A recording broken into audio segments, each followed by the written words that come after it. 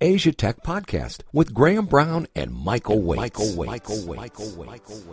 Hi, this is Michael Waits from Asia Tech Podcast Stories. I am talking to Jayne Chan. Jayne is the head of StartmeupHK at InvestHK. Jayne, thank you so much for joining me. Oh, not at all. Thank you so much for the invite.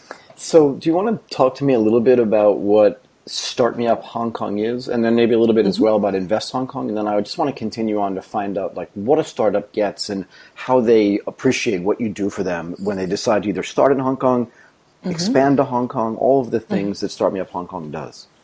Okay. If you don't mind, I might do it the other way around, just so you can get a little bit more of the context. Sure. So InvestHK is actually a government department.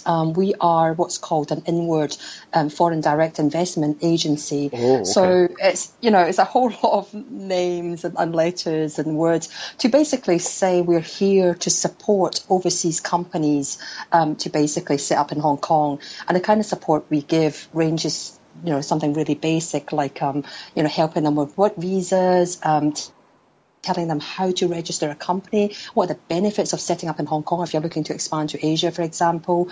So lots of pragmatic kind of advice.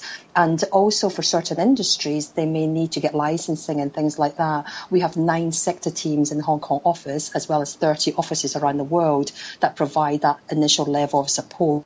The Start Me Up Hong Kong initiative is basically InvestHK's function to help the startup community. And by that, I don't mean just the startups themselves. So obviously they make up the largest percentage of the people that we help, but also the various stakeholders within that community. So we're talking about investors, we're talking about corporate innovation groups, we're talking about academia who may be involved in the innovation side of things. Basically, the people who are, nurturing this whole ecosystem, these different people involved, we are very much on the front end of providing that support. And we work alongside our sector team colleagues to provide startup specialized information. So, for example, if you want to know the best co-work spaces for your specific industry, you want to find out what kind of government funding is available, you want to get connected to different kind of industry groups, we're basically here to facilitate that. And in addition, apart from providing that very specific help, our other hat that we wear is actually to build the Hong Kong startup ecosystem, and that's when we get involved in a lot of different kind of events, our own events, as well as participating in other ones, trying to attract like the big companies to come over to Hong Kong, the event companies, to try and grow this ecosystem. So can you talk a little bit about how long, as part of the Invest Hong Kong, which sounds like it's a very well-developed and sort of a long-standing, it's FDI, right? So foreign direct investment into Hong Kong, which has been extremely important, obviously, for a while. Is the Start Me Up Hong Kong, is that one of the verticals that sits inside of it? And if it is, how long has it been there? The actual Start Me Up team, when I joined Invest Hong Kong, was only about 3 years, basically. But the initiative was actually driven by my boss, Charles Ng, who's Associate Director General for Invest Hong Kong. And he basically started when he saw things happening in the market about 5-6 years ago. We started seeing little clusters of startups doing things, but it was all very disconnected and very disparate. And he thought there was a fantastic opportunity to actually attract the best and the brightest companies to Hong Kong. And so he basically launched a startup competition about 5 years ago. And we basically went on a roadshow to promote this around the world and to basically showcase Hong Kong's startup ecosystem opportunities, but also to find these really innovative companies and say, look, why don't you come to Hong Kong, check it out. There are like good business opportunities for certain sectors. Come and check it out and, pitch in front of an audience of like several hundred people and, just take it forward from there. And it basically started from there. When Chow started doing this, there was very little sort of like formalized kind of events, startup competitions and that kind of thing. By the time I came on board, we were starting to see a lot more players getting involved. There were universities doing these kind of things. And frankly, the number of applications we had for the competition at our last count was 550 applications. To have to go through all of that, we basically called on, the expertise of over 70 assessors. You can imagine the logistics of organising something like that. And because we're not directly the right people to look at how good that specific business was, it was basically getting unsustainable. So we decided to move into another kind of format, which is where the festival came around. But in terms of the actual work that we did, that's been ongoing for quite a few years, actually, for about 5 years.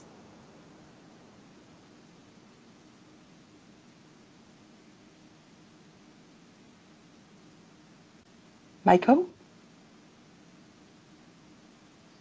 I am here. Sorry. Yeah, look, I think it's pretty incredible that you got so many applications for people to come and present to you.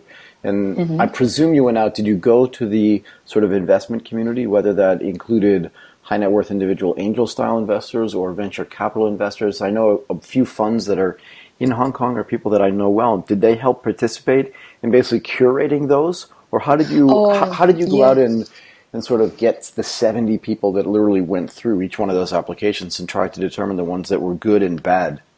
Yeah, I mean, literally, we're very lucky in that Invest Hong Kong has been around for a while, and we've got quite a lot of support of, various investment groups and experts within a specific domain already. And we were just incredibly lucky that they were prepared to come on board and, get involved, because everyone saw it as something that's almost like a pay it forward kind of format, because we all knew that there was something really quite fundamental happening. There was a shift happening. There was a great amount of momentum, and there were all these wonderful tech startups that were starting to get set up, starting to look at Hong Kong. And, they just thought if they got involved, it basically helped to build the ecosystem. And frankly, it would also basically help them in future as well if they participated in its growth. And so, we did put a call out for it, and there was a huge amount of support.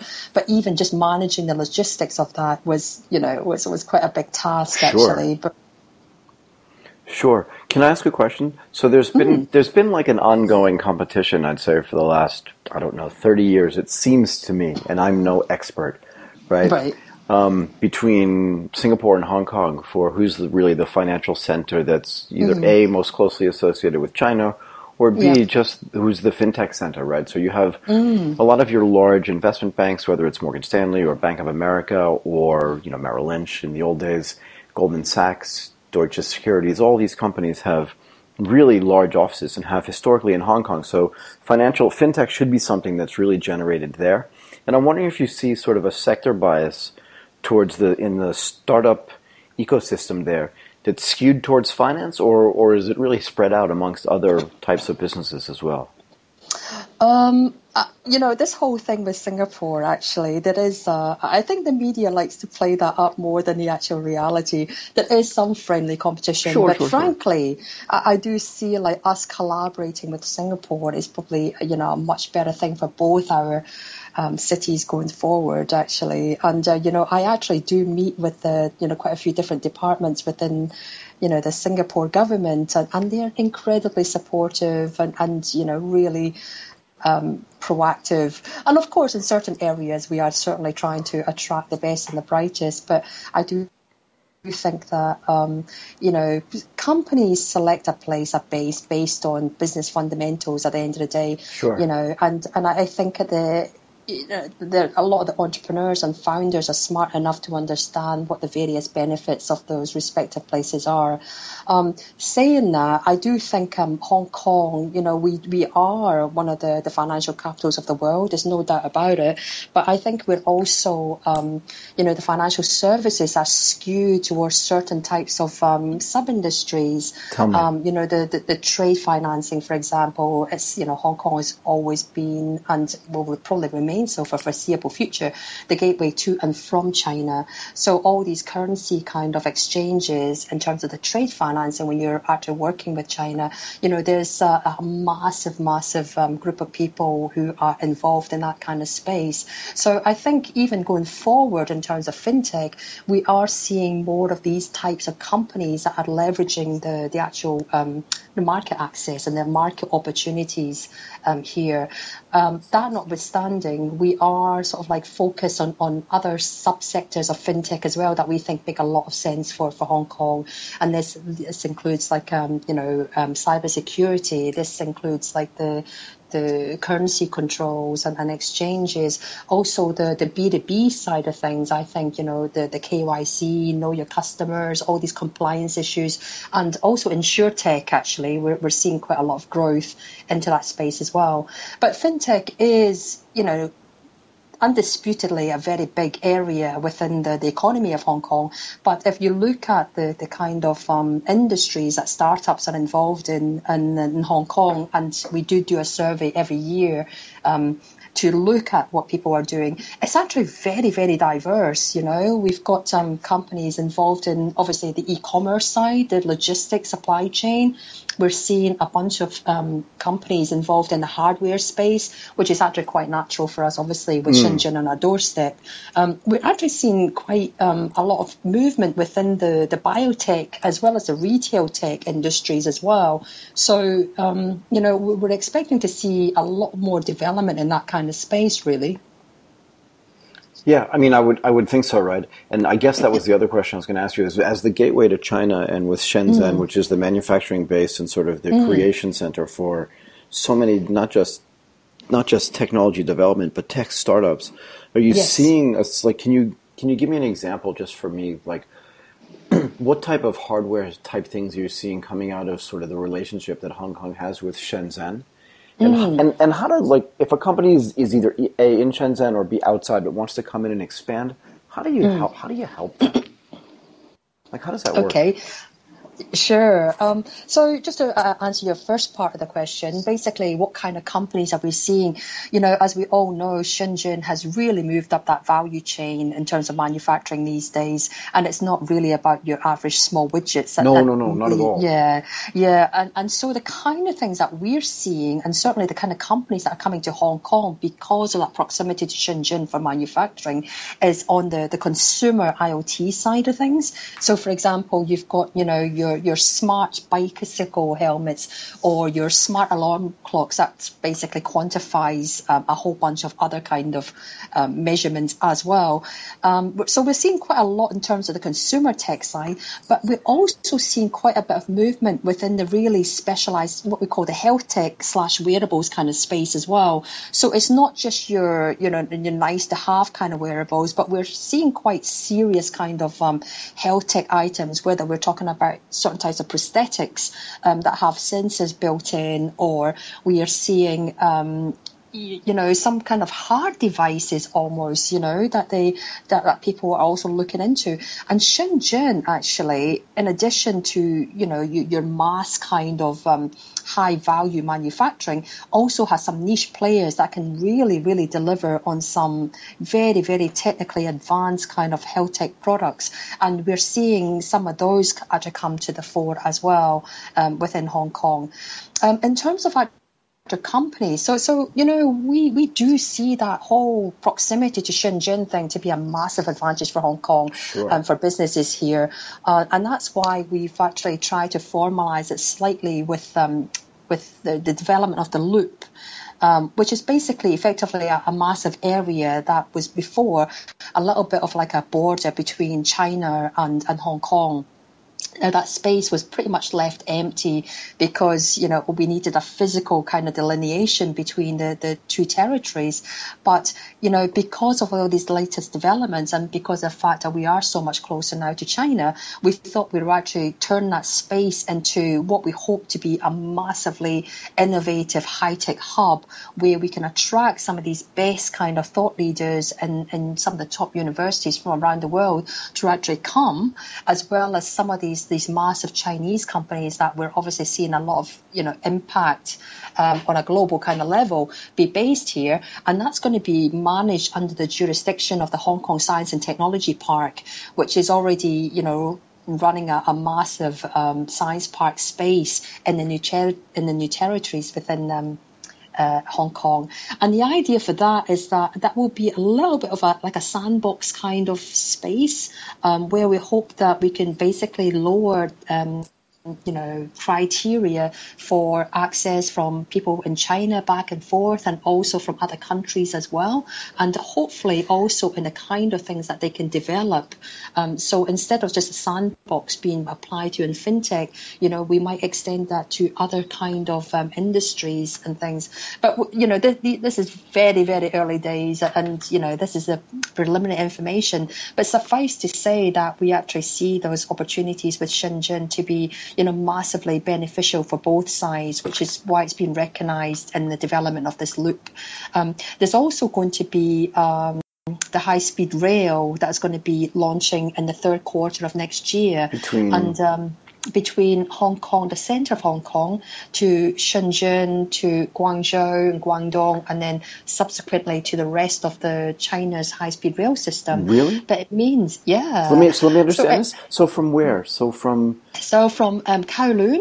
Yep. In Hong Kong, which you might know. Very well. Yeah, exactly. So from there, right in the center of Hong Kong, you would be able to get from there to Shenzhen in 14 minutes. 14. That's going to be 14 minutes. That's going to be quicker than effectively walking from one end of the street to another end of the street in some areas of Hong Kong. So we're talking about, a pretty tight integration, and we see that, the kind of business benefits. If you're a startup and you're doing, all your rapid prototyping, and you're doing the initial kind of developments in Shenzhen, but you still want to see all your investors, or you want to have your IP protection in Hong Kong, it's very doable. We're literally talking about hopping onto a train, 15 minutes later, you're in Shenzhen. So it actually makes that, a very kind of straightforward kind of process, actually. And not to mention the fact that when you tie it in within the rest of the high-speed network within China, everything is just going to be that much more accessible, I think. How far is that? I'm sorry, I'm just trying to look on a map to see how far it is from Hong Kong from Kowloon to sure. Shenzhen. Well, as a reference point at the moment, we do have a train, a regular train that takes us from, that basically takes us from Hong Kong, which is another part of, the Kowloon Peninsula, over to Shenzhen. And that'll probably take you about close to about an hour and a bit. Wow. So you're really cutting that in fourths. I mean, bringing it down to something like 15 minutes, I mean, psychologically, I think it makes a big difference. It's like just going to another district within Hong Kong. And, it's just going to make it that much easier, I think, if you're looking to access some of these the rapid prototyping, as I mentioned, or these other kind of like markets you get in Shenzhen that, showcases the most fantastic latest tech. I think it's going to make that whole IoT hardware and medtech space to be quite an interesting growth area in years to come, actually. Yeah, I mean, I think that's fascinating. I'm just looking at the distances on the map. It's pretty far away, and to be able to go by train there in 15 or 14 minutes is nothing short of incredible. It goes right through the new territories and right into, through the beginning of Guangdong and then into Shenzhen. It's pretty interesting. Yes. So, and the second part of that question was, I'm a startup. Let's say I'm based in Australia, or I'm based in even Thailand, and I want to expand into the Hong Kong market. I'm in fintech or insurtech, or even in some kind of manufacturing technology, and I call Start Me Up Hong Kong. What's the conversation like? It's and I know it's different for every business, but I'm just really curious, right? Yeah, no, absolutely. And we do talk to people all the time from all over the world, actually. A lot of it at the beginning is it's basically finding out, what kind of industry, what kind of support they require. You've got companies who are, maybe quite established already overseas, and what they're looking for is just maybe some market access information. How big is the potential for me in this market? Or, for my type of R&D, am I likely to get any kind of financial support? Or, are there many people looking for this type of service? Even within the startup industry, we've got something like health tech or education tech that people ask these kind of questions. So we basically give them some kind of background. We get them connected to different people. Now, if they are then looking to the next step of actually coming to Hong Kong, and just checking out the potential opportunities, then we would actually, obviously meet up with them and provide them a bit more in-depth kind of information. But we also get them connected to various stakeholders. So if you were in health tech, for example, and you've got, you're wondering whether there's any kind of workspaces, or if there's any kind of incubation or acceleration programs that might be relevant for you, or would you have some people that you can connect to, more part of the health tech system, so you can just understand what's going on the ground. We would make those kind of link ups or make those kind of introductions. Some people do ask us about funding, actually, hooking them up with investors, and by and large that's not something we directly get involved in, right, just because it requires a level of endorsement on the government side, and we try to maintain, a little bit of a neutral kind of position. But what we do is refer them to networks, investment networks. Like we've got the HKVCA, we've got the Business Angel Association, and there's quite a few of these different kind of groups that that are really quite welcoming, actually, especially if you've got something that's a bit of a game changer. So we'll do these kind of things, and if required, we will also, invite them certain events whereby we can actually put some of these people together, and then if they decide to get together and do deals and things, that's like their business decision. So the kind of help we provide just ranges, it really does, from really basic stuff to actually quite deep kind of, where can I hire a full stack developer at this kind of experience? We've got some people that we know that we can refer, or other networks as well. So it's a little bit of both. But in terms of once they're actually here on the ground, we can get them, help them with their PR. We can actually include information in our newsletters, which goes out to about something like 30,000 people around the world. We can help them with the press releases. If relevant, we can also get them to speak at some of the events that we organise and things like that. So we try to offer quite a lot of like hand holding at those kind of early stages. The government funding is another area that is there's a lot of interest. Right. Tell me how that works. Yeah. Well, actually, our funding schemes tend to be skewed towards areas that we think there's gaps in the market. I mean, by and large, the Hong Kong government isn't one of those types that may potentially just directly fund startups or other types of companies. Got it. And what we try and do is basically build a very strong kind of infrastructure to support startups growth. That means that we put a lot of money into Cyberport and Hong Kong Science and Technology Park, because those are actually publicly funded, but they're privately run. So they have a lot more autonomy as to the kind of support they can offer. They've got these, macro funding schemes. They are, massive accelerators and incubators. They've got a bunch of investors based in their offices as well. So there's a whole bunch of support put into there. Other areas of support is in financial support, is in R&D. So we offer a whole bunch of different kind of funding schemes if you're looking to do R&D here in Hong Kong. For example, the Enterprise Support Scheme is actually, a really good program. It's basically a matching grant that pays up to 1.2 million US per project on a matching basis that the government takes absolutely no equity in. I mean, there is definitely a step that you have to go through in order to apply for this kind of funding. And, it will be peer reviewed and you will be interviewed and things like that. But once you actually get it, the actual funding itself is actually very, very generous and actually de-risks a lot of that kind of investment into your product or your technology.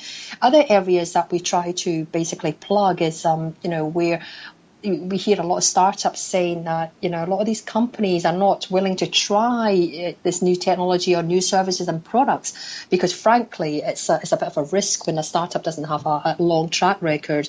Right. So we've basically launched another program called the Technology Voucher Scheme, whereby we basically give the clients who are, basically buying some of this technology or commissioning, some of those services and bringing it in-house to enhance their operations. We pay those guys up to 200,000 Hong Kong to basically, again, de-risk that and encourage them to actually adopt new technologies. Wow, it's an interesting take on how to get, so instead of going the funding route, in other words, instead of giving money to the company developing the technology, you're essentially funding their clients to be able to go out and, not the clients per se, but you're giving the clients money and saying, here, we're going to disintermediate the financial risk for you and encourage you to spend this money, which we've allocated to you, to use on a startup company's new service. So it costs you nothing.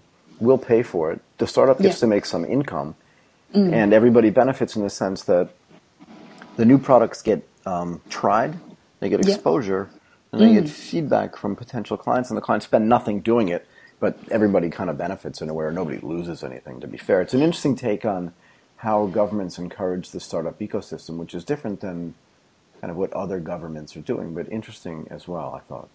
Yeah, I mean, we're trying to look at slightly different ways. I mean, we really do listen to the startups. I mean, I literally meet so many on a regular basis, as do our different kind of government departments. And we've really listened to where the pain points are and try to plug in some of those gaps. Just going back to the technology voucher scheme, I mean, there are specific criteria. It's not a case of just giving it up. No. Yeah, but absolutely. It's a way of actually encouraging some of these, traditional companies to give startups a go, and not just startups, actually. We're talking SMEs as well. If they've got something that's really innovative and can enhance, the operations of a company in some way, then it's something that we also want to encourage. Now, where there are slightly funding gaps, we also we've just basically launched a new VC matching scheme that was announced in the budget speech last year by our financial secretary at the time.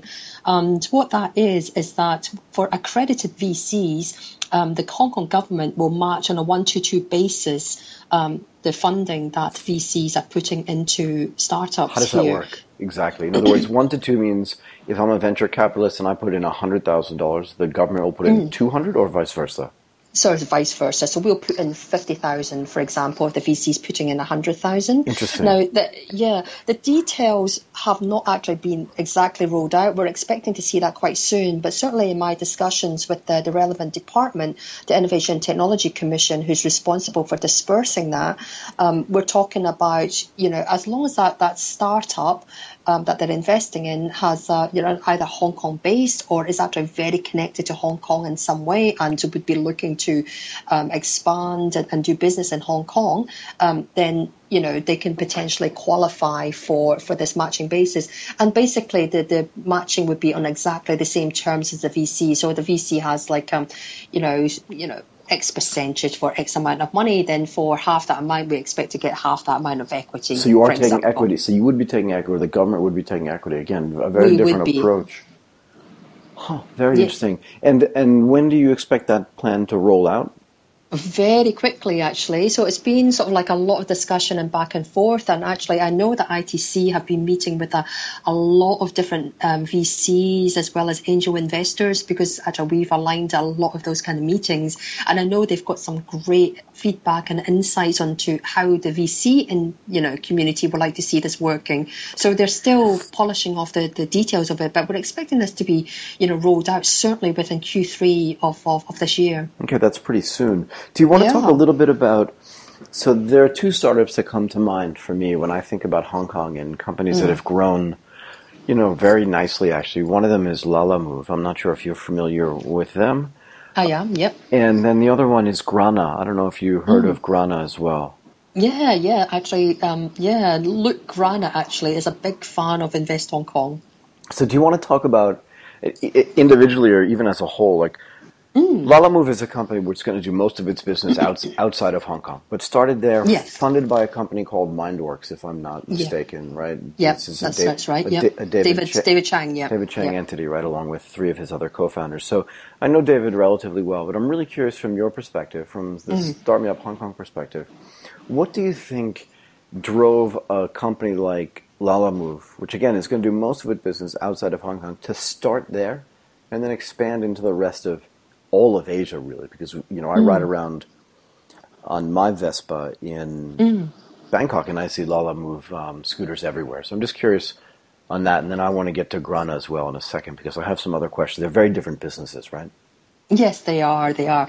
I mean, the logistics sector in Hong Kong has always been very, very well developed. Actually, right. Had to be. You might know that Hong Kong International Airport is the biggest cargo airport in the world. I mean, the throughput that it goes through is massive, which means that actually talent-wise, it's always been a very, very strong industry here, and talent-wise, there are quite a lot of people with expertise in logistics here. Right.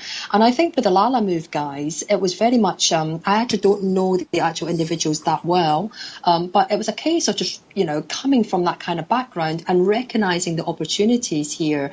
We started seeing similar kind of businesses and other developed markets, but there was nothing in Asia as yet at the time that we knew of or those guys saw that was actually really shaking up the space. So they decided to try it in Hong Kong. And the thing about Hong Kong is it's a great test market. It's Sure. 7 million people. It's very, very dense, and it's actually got a population that's very, very tech savvy and very open to new tech as well. So it was a great place to try something there and refine that business model. And then, of course, once you've got that, then you can basically apply it to different markets. Even though, Asia is very fragmented and each country is very different, I think fundamentally, if you've got the service right and also your missions about the delivery and what you're hoping to achieve, and you basically adapt it to the proper market conditions in each country, then the expansion thing is doable. It's just that, I think having a benefit of being in Hong Kong and just being in Asia, you realize how different each Asian country is. For sure. And being able to, understand that and basically get the on-the-ground expertise, I think, it stands Lala Move in a really good stead. And, I certainly think that they're definitely poised for big things happening, actually, which you probably know about from discussions with David. Yeah, I don't have any inside information from David, but I will say this. I follow Lala Move on my own, and I was really curious as to why that company started in Hong Kong. But you're right. I mean, you have to remember my first trip to Hong Kong, I'm going to mispronounce this possibly, but I landed at Kai Tak Airport. And I remember when the new Hong Kong airport was being developed and just how that changed. I remember Hong Kong was one of the first cities in Asia with a deep water port, so it did a lot of the sort of shipping as well. And it's been one of logistics, obviously, as you say, has been one of Hong Kong's sort of secret strong points forever.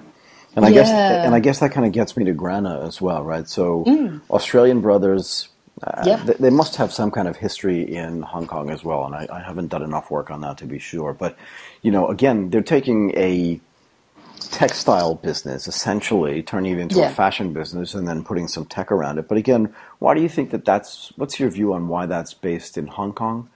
And will they see people emulate them, do you think, from Hong Kong's the best place to start this kind of business perspective? Or is this just a unique one-off and they just happened to be there at the time when they started this? Like, what's your view on Grana anyway? Well, the story actually from the Grana guys, from Luke basically, was that, he basically went to different countries in South America when his brother was based, and he saw some fantastic textiles and things, and he thought, it would be a great opportunity to set up a new business to create good basic clothing using fantastic textiles, cut out the middlemen, and offer them direct to the consumer at much reduced prices compared to what you would normally get charged for that kind of quality. And when he actually thought about this, he did quite a lot of homework. He actually approached our office in Australia, in Sydney, and talked to quite a few different people, both at Invest Hong Kong and also the other kind of countries as well, the representatives there. And he decided Hong Kong was the best place for him. So he basically just packed his bags, came to Hong Kong and decided Hong Kong was where he wanted to run it. And the reason why he chose Hong Kong was several-fold. I mean, basically the textiles background. So Hong Kong was still very much involved in the textile side, during the 60s and 70s, actually manufactured here. And of course, a lot of that moved to China later on in the 80s and the 90s. But there was still a lot of the factory owners involved in the Pearl River Delta were actually owned by Hong Kong factory owners. For sure. And they were very interested in this kind of space. Again, the whole experience and talent and expertise were here that he can also leverage as well. The proximity to Shenzhen and Guangdong and other areas that could potentially be manufacturing hubs, he thought was very useful. And actually, the logistics side of things was one of the main reasons why Luke decided to set up here too. And if you hear him talk at various events, he's been very complimentary. I think the team that was dealing with him, our consumer products team, there's a lady called Mackie, and she basically did so much in terms of, helping him get connected to different people, including some of the big fashion groups and some other, relevant kind of stakeholders. And then, of course, he was one of the earliest ones to actually decide on these kind of products and things. And correspondingly, there was a lot of interest on the investor front, and I think he's actually done very, very well in terms of the kind of investors he's got on board. I don't know whether you heard recently, he also got invested in by Alibaba, the entrepreneurship fund as well. Yeah, I saw that. He's doing really well, and the sales-wise, his sales figures are fantastic. I don't know whether you've actually ordered any products from them, but they are actually really nice. Are you advertising? You're advertising now. I wear their stuff, and I actually buy it for my family back home. It's just it's quite basic kind of things. It's like a shirt or a t-shirt, but it's just the fabrics are just gorgeous, and the price points are very attractive. So it's I think I'm going to give this little piece of the clip to the guys at Grana and just say, just play this for your. You just had Jayne give you a great advertisement, but to me, this is and it sounds like great stuff, right? To me, this sounds like the natural evolution of what started back in 1994, right? When Shanghai Tang said, we're going to start a luxury brand in China. I mean, not in China, but in Hong Kong, because we're tired of, Chanel, Gucci, and all these other companies coming in to our market and saying, we're the only brand you can buy. So it's like it seems to me like a 20-year history of like a natural progression into, wait a second, if all of these things are being manufactured here and if we have access to all the best materials, shouldn't we build this business here? So it's great to see Grana actually doing that. Now, you just said something really interesting, and I kind of want to end on this if it's okay with you. You said, I sent it to my family back home. What does back home mean? Back home is in Scotland, actually. I was raised in Scotland, and my parents are still back there. My siblings are all there. In fact, aside from one cousin, I'm the only person from my family over there. So you're the only person from your family that lives in. Is your family originally from Hong Kong? Yes, they are. They're from Hong Kong. They emigrated in the 70s, and basically I was raised there. I was actually born in Hong Kong, for sure, but I went over there when I was very young, and I suppose I still do see Scotland as home. Yeah, I don't know what else to say except that's nothing short of amazing as well. You must get a lot of sort of initial confusion from people, which we don't really need to talk about. But again, to me, right, I mean, part of the whole reason for talking is that the story around the person actually is sometimes more important than the individual things that person is doing. And I do find it fascinating that you've come home is maybe the wrong word, but come back to the place where your family is originally from. Like, what drives you? If the rest of your family is still not just in Edinburgh but in Scotland, what made you decide to sort of come back to Hong Kong? Oh, it's a bit of a funny story, Tell me. actually. You know, I was supposed to be going to Spain. I had a job lined up in Spain. I was interning at IBM when I was a student, and you know, I was supposed to basically go and join them at the Bilbao at the Geographical Information Systems Wow. place. But I came back because my sister was here for a short time for a holiday, and my parents thought it was a really good move for me to you know, I was too westernized and I needed to understand my roots a little bit more. So, you know, off I trotted to Hong Kong, and, you know, 22 years later, I'm still here. And my parents are now saying, like, when are you coming home? Right. Yes. Please go back and understand where your roots are, but please don't stay there for 22 years. I think we've all been through a little. Exactly. But now, of course, my whole family, my own family is here. And, you know, it's a great place. Hong Kong is very dynamic, and with this startup ecosystem, this explosion that's happening, it's a very exciting place to be in. And I do encourage you to potentially come and set up on a business here. Right. So, I mean, I have a company that is actually based in Hong Kong, and a lot of the sort of startups that we meaning the people with whom and in whom I invested in Thailand, a lot of their parent companies are set up in Hong Kong, right? I mean, one of the things that Hong Kong offers, besides its proximity to China, which is you know, enough really for me at any level. But, you know, it's easy to set up a company there. The corporate laws are laws that people understand. It's based on an English legal system. And I don't just mean the language. I mean the English UK. Common law system. Yeah, common law system, right, which I think is a really powerful lure as well. Yes. But it also has, you know, centuries-long history of, you know, being friendly to foreigners, whatever that means, right? In other words, you can survive and thrive in Hong Kong whether you're Chinese or Hong Kong Chinese or not. And I think that's a great, I mean, and again, Singapore's the same way, right? So both of these places are very open to, you know, foreigners coming in and starting companies. And like you said, at the beginning, I sort of asked a little bit tongue-in-cheek, like about a 30-year competition. And it's, again, it's friendly, right? Because it's family. It's the same way you're competitive with your sister, but you don't want anything bad to happen to her, per se. And I think it's kind of the same. Exactly. It's kind of the same way.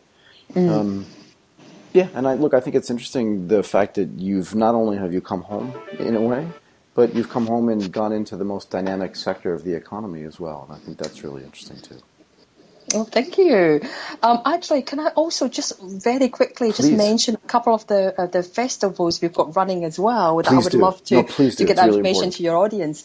We have FinTech Week happening, which is going to run from the 23rd to the 27th of October. It's going to be our second FinTech Week, and it's being organised by our FinTech team, and it's going to be a whole week of really quite dynamic events. You know, we've got an exchange running a few days. We've got FinnoAsia running a few days. They're bringing in some giants within the fintech stage from China, from Israel, from the US, and also our regulators have got a day where they're going to be bringing a lot of the compliance and the regulatory tech experts to come and chat as well. So we would love to see people within the fintech space to potentially come and attend that, because it's a great opportunity to network with that group of people. The second one, of course, is the StartmeupHK Festival. This is the one that I was mentioning evolved from the Venture Forum, this competition that we had, and now it's becoming a week-long event. And we are basically focused on events that are in sectors that we think Hong Kong really does have a chance to compete on a global level. So we'll still have our own venture forum, the StartmeupHK Hong Kong Venture Forum, but we've also got KPMG running the Connected City, which is like a smart city event. We've got the FinTech Finals that's been organised by Next Money. We've got Retail's Cutting Edge, a retail tech event that's going to be organised by Inside Retail. It's like a 20-year veteran of, retail publication. We've got the Internet of Life, which is an IoT kind of event organised by Brink. And then we've also got Next Change running Health Tech Asia as well. And for our own venture forum, last year we were incredibly lucky to have Elon Musk as our keynote speaker. I saw that. Yeah, I mean, he was absolutely fantastic. I mean, everything you expect from like a real visionary and more. And more. And this year we had like Brett King, as well as like a fantastic tech illusionist called Marco Tempest. So, we really run the gamut of different types of speakers. And next year, in on the 29th of January, we are building our own programs, and we've got some really, really high-level speakers, which I can't announce yet because I'm not allowed to. No but problem. it's going to be really, really interesting, and we would love to see people from around the region to potentially come over and, network, get connected, and, just understand a little bit more about the ecosystem here. Super. Look, Jayne, I really want to thank you for your time, and I want to thank you for giving us a ton of really interesting information, and also for allowing yourself to highlight the festivals that not only you'll be doing, but that some of your partners will be doing in Hong Kong. I think that the listeners will find that super useful. So thank you very much. Not at all. Thank you so much. You've been listening to Asia Tech Podcast. Find out more at www.asiatechpodcast.com.